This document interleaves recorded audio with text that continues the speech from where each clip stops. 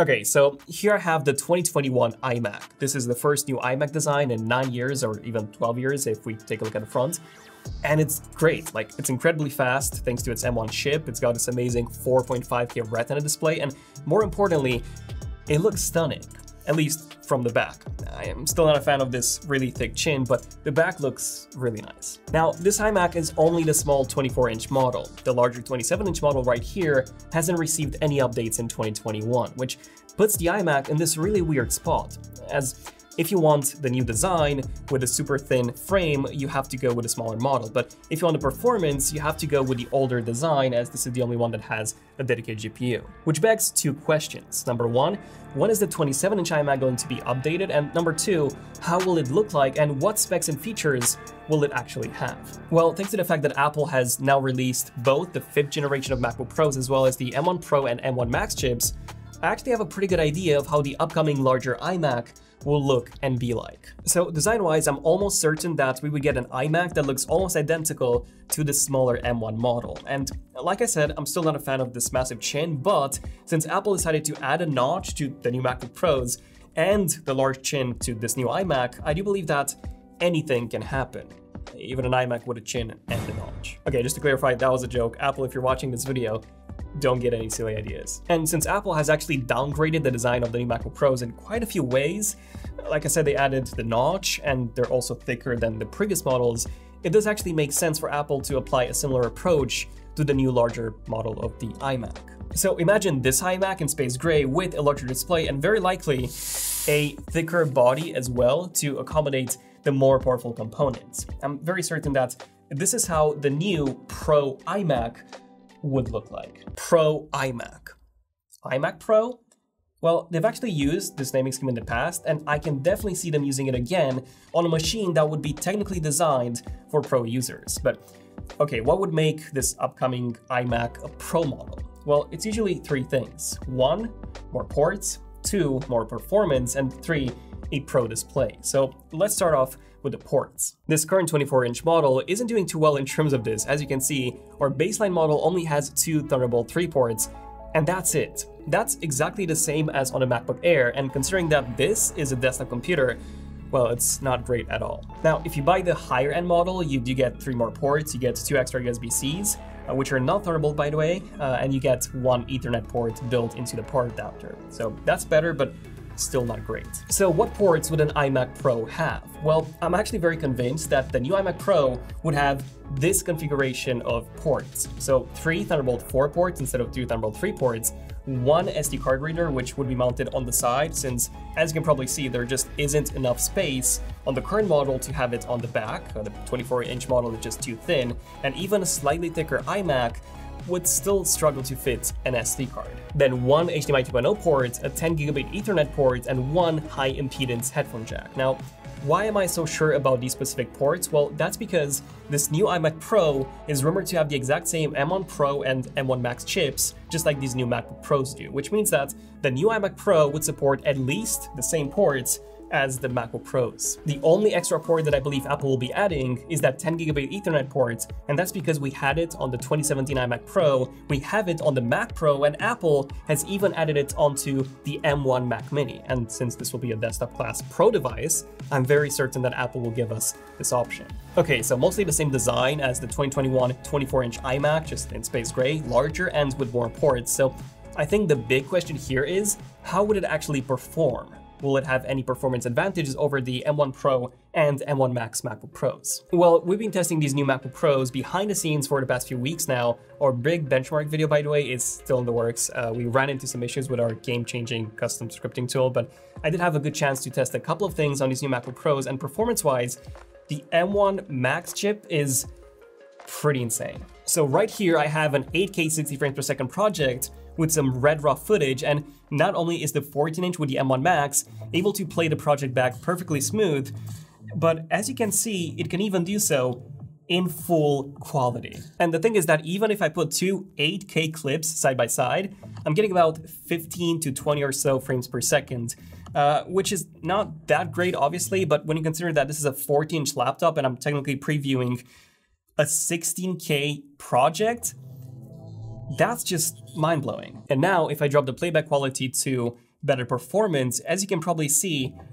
it's pretty much real time. Actually, it is real time. I'm not dropping any frames, and in terms of the actual picture quality, this looks as good as quality mode, just because the footage is so high res. In fact, this 14-inch MacBook Pro right here is more powerful than our maxed out 27-inch 2019 iMac with an 8-core i9 9900K processor, 64 gigabytes of RAM, and a Vega 48 dedicated GPU. So if this is the performance that we get from the M1 Max inside a 14-inch MacBook Pro, what could we expect from it inside a full iMac body? Well, the chips themselves are going to be the same as in the MacBook Pros, so M1 Pro and M1 Max. The only things that would be different would be the cooling system and the power draw.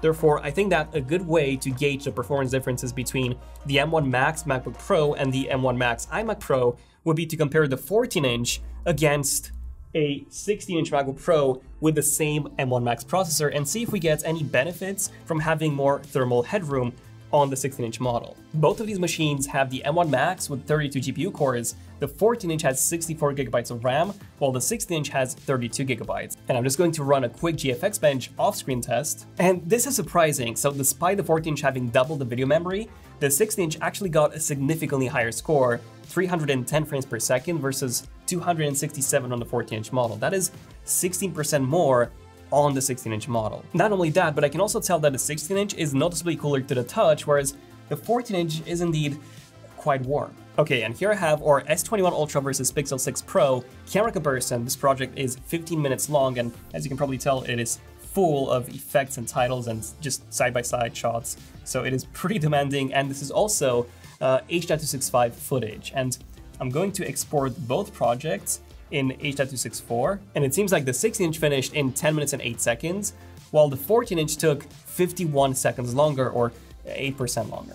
And just to give you guys an idea, our maxed out 2019 27-inch iMac took just around 40 minutes to export this exact same project. Now, of course, that will have way more benchmarks, so make sure to subscribe for that. But from these quick ones, we can already tell that the M1 Max does actually perform about 10 to 16% better in this larger 16-inch chassis with the better cooling system. Which means that in an iMac body, the M1 Max could perform at least 10 to 16% better than even in a 16-inch MacBook Pro, which is pretty substantial. Not only that, but since the iMac Pro won't be a portable device, Apple would not have to limit the power draw anymore, so the M1 Max could actually use more power than the 40-watt limits that we currently have on the 16-inch model. So this combined with the more powerful cooling system would actually make the iMac Pro the most powerful Mac ever made. But I actually don't think the performance improvements over the 16-inch model would be the main reason to buy the new iMac Pro. I think that the main reason to get the iMac Pro over something like a MacBook Pro would be that display. So this iMac right here has an outstanding display. This is a 24-inch 4.5K Retina display. It's crazy sharp. It's also very bright at 500 nits, and I love it. But this MacBook Pro right here has a much better display, and that is because of two things. One, ProMotion, and two, Mini LED, both of which I believe to be coming to the new iMac Pro. So ProMotion is great as it makes everything feel twice more fluid than on a standard 60Hz display, but this is not what I'm excited for the most, and that's because ProMotion is great on a phone or a tablet when you interact with the device using fast-paced gestures, but when you're using, I don't know, a computer with just a mouse pointer and you're just navigating through the windows, you don't actually feel that speed as much, unless of course you game.